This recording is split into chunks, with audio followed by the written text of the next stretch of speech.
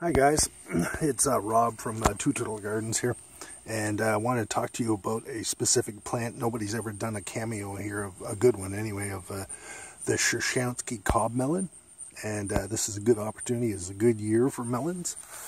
I just wanted to show you what's up. Okay, we get some nice big fruit, and there's some more over here.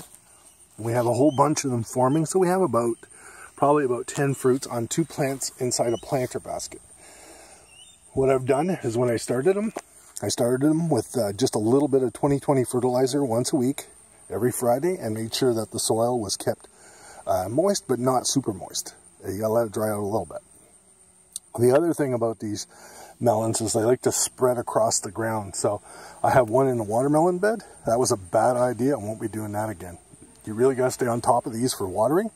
If you put them in planters, the leaves will curl. Okay? They flower very nice.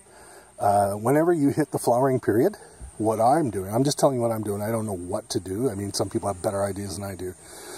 15, 30, 15 super flowering and fruit fertilizer. You put that in there when they start to flower, and then you're going to get more flowers, more pollinations. I did do some hand pollinating myself, but the bees have helped me out dramatically, so we have help from Mother Nature. Okay, and this is a beautiful plant, and that's kind of it spaces out. It grows about, the vines I guess, with 3 feet long, 3 to 4 feet long, and it fruits very well. So this is the Cershownski cob melon. It's a rare melon. You can buy the seeds from various places here in Canada, and also I believe I've seen them for sale somewhere in the States. So they're not very common because not many people care about these things.